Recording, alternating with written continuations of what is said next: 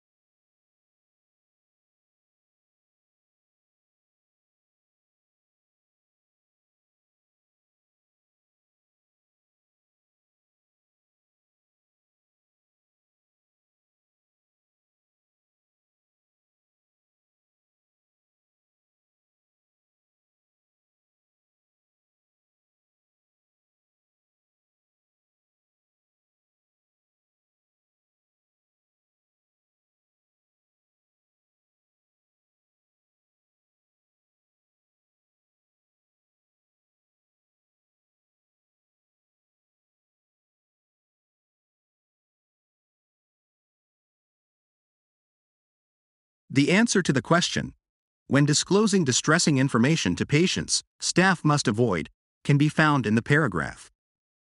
The answer is option C, any approach which leads to misunderstandings.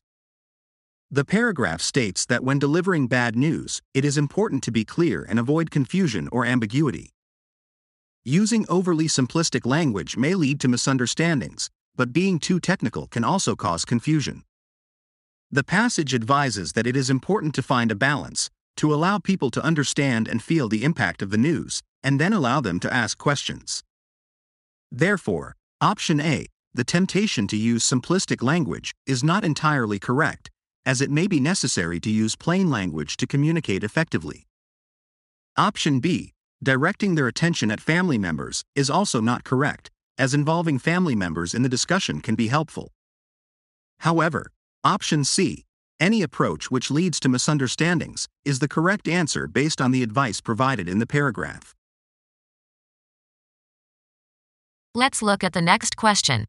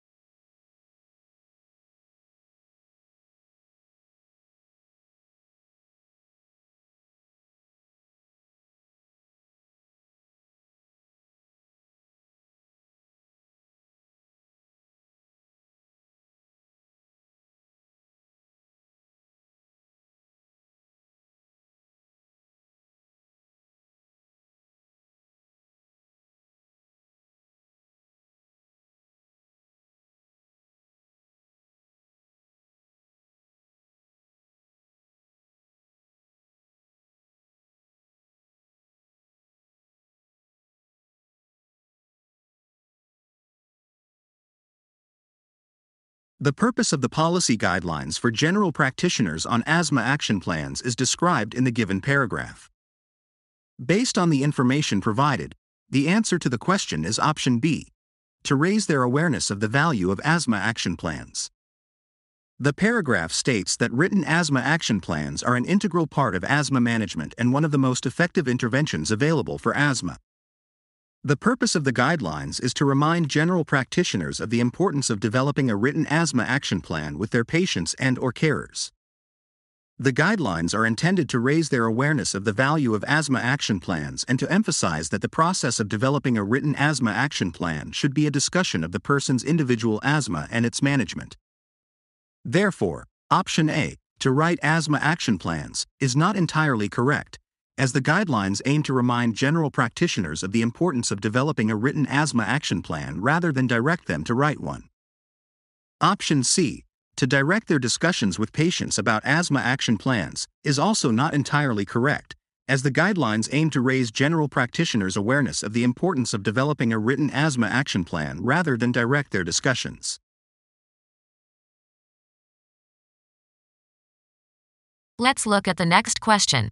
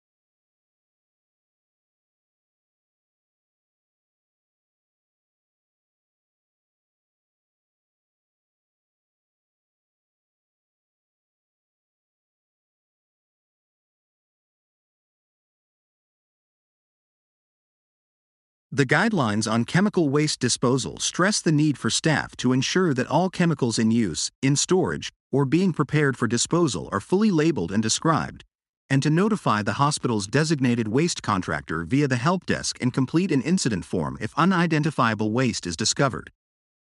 Additionally, all empty containers previously containing chemicals for licensed disposal must be considered as hazardous waste until cleaned. Therefore, the correct answer is B. Ensure that any chemicals in the hospital are properly documented. Let's look at the next question.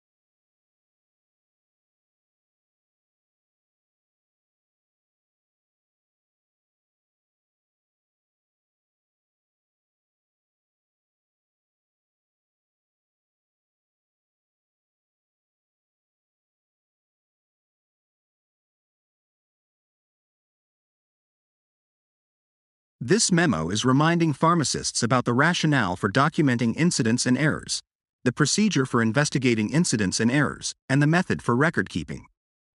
The memo emphasizes the importance of following a risk management procedure and keeping comprehensive and detailed records of incidents and complaints, including the nature of the incident, actions taken, and any conclusions. The memo also notes that the record should be kept for 3 years due to the delayed nature of some forms of litigation. Therefore, the correct answer is A. The rationale for documenting incidents and errors. Option B. The procedure for investigating incidents and errors is partially correct as it is mentioned in the memo, but it is not the only point emphasized in the memo.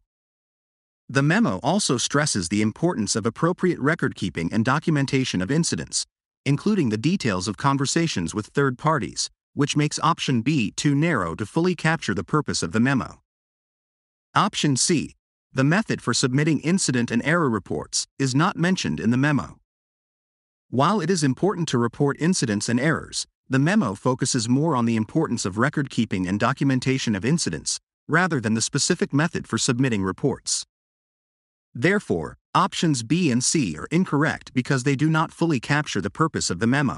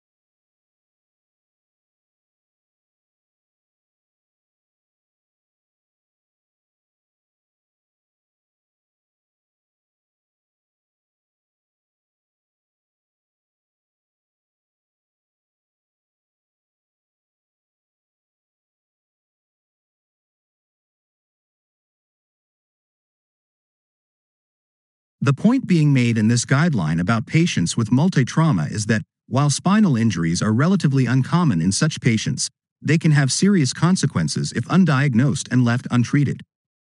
However, prolonged immobilization and spinal precautions can lead to complications, and the efficacy of these interventions in reducing secondary neurological compromise is controversial. Therefore, it is recommended that patients in ICU undergo spinal evaluation by CT imaging and interpretation by a consultant radiologist within 24 hours of injury. If imaging is undertaken out of hours, it is acceptable to continue spinal precautions overnight and review imaging early the next day. So, the answer to the question would be A. Staff should make it a priority to rule out spinal injuries. B. Spinal injuries are missed in a small but growing number of cases. This option is incorrect because the passage states that spinal injuries are relatively uncommon in patients with multi-trauma, affecting only about 5% of adult patients and resulting in a spinal cord injury in less than 1% of cases. The passage does not suggest that the incidence of spinal injuries is increasing over time. C. There is evidence that immobilizing a patient with spinal injuries is helpful. This option is incorrect because the passage suggests that the prolonged application of spinal precautions and immobilization is associated with multiple complications, and the efficacy of these interventions in reducing secondary neurological compromise is controversial. Therefore, the guideline recommends that patients undergo spinal evaluation by CT imaging rather than immediately immobilizing them. The passage does not support the notion that immobilization is helpful in reducing complications or improving outcomes in patients with spinal injuries.